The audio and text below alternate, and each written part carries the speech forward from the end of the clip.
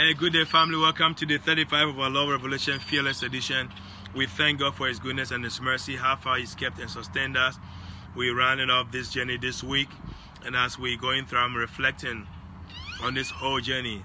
John 3:16, Bible says that for God so loved the world that He gave His only Son to die for us. That was just a demonstration of fearless love.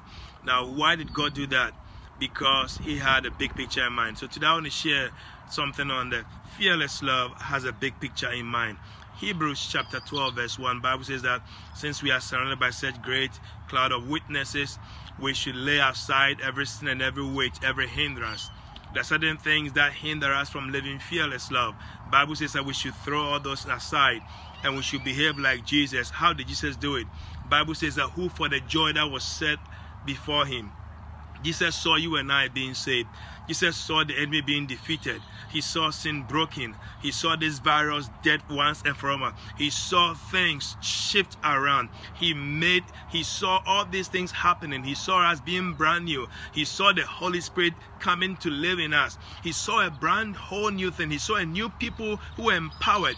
Because of what was going to happen, He went all the way to the cross willingly. And that's the attitude we want to emulate in these times. As we go through this week, as we've gone through this journey, this is one of our desires, that we are going to come to a place where we're going to realize that there is something ahead which demands our fearless love. And then when we put our eyes on that picture, it makes the price so worth it.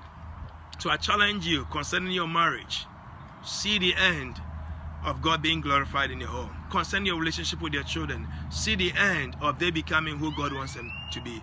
Concerning the ministry, the calling God has given you, see the lives that will be transformed.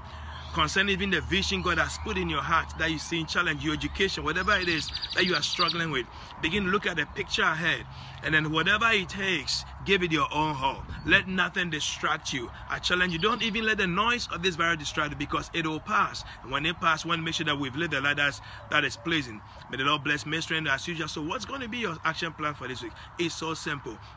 I want to keep the big picture in mind, and I'm going to do whatever it takes to bring my vision to pass. And remember, as I want to share this video with somebody else. I pray for you as you go through this week, this Holy Week. May the reason why Christ came may become so manifested in your life. God bless you and have a wonderful day. I'll come your way again tomorrow. Bye-bye.